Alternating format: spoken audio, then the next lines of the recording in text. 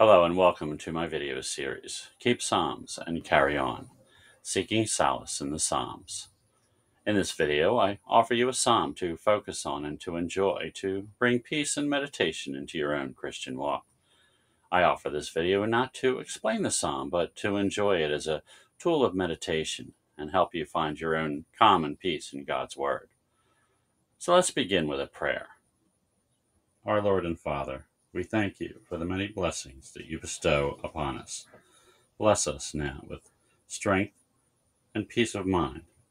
Bless us with serenity and the capacity to know and to understand you and feel your presence in us.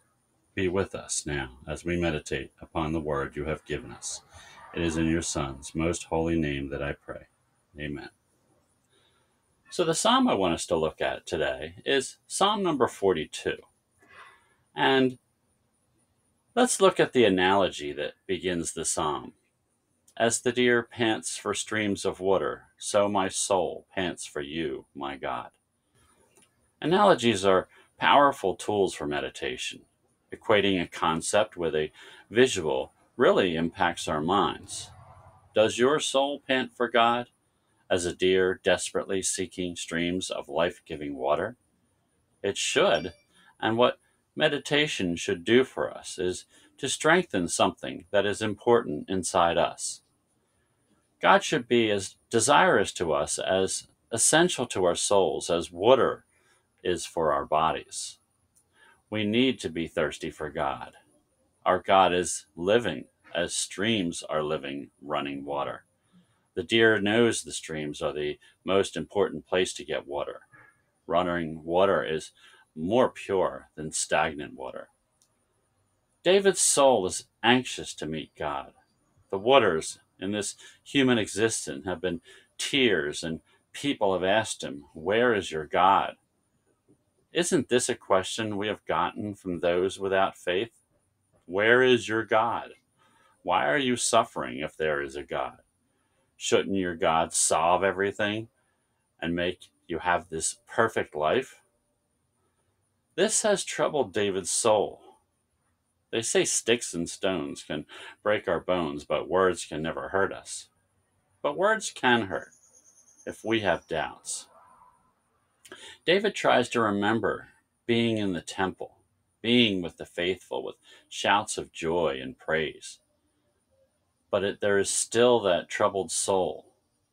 This happens to us as well. We feel that trouble in our soul. So look at the verses in the second column. What does David do with this?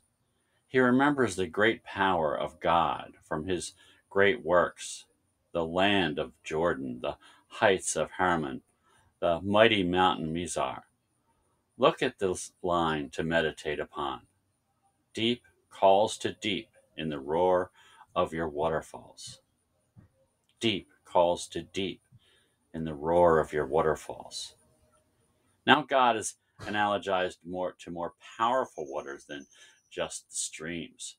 We go from streams to roaring waterfalls, and even more powerful, the waves and breakers of a great ocean. The God of these waters is David's life, his rock. So David goes back to the question from his soul. Why has God forgotten him? He suffers and is taunted by his enemies. Where is your God? They ask.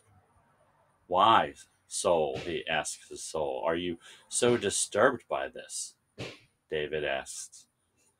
David's answer? Put your hope in God.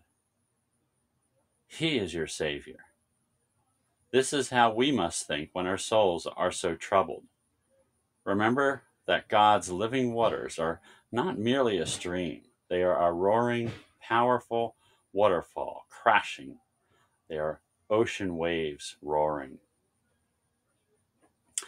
If you enjoyed this video, please hit the thumbs up button at the bottom and feel free to subscribe to the Northfield Church of Christ's YouTube page if you have not done so already, and get notifications for our other live streams of our Sunday morning Bible study and our Sunday morning worship service, and a 6 p.m.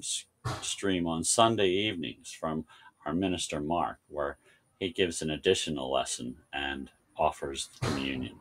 So, until next time, keep Psalms and carry on.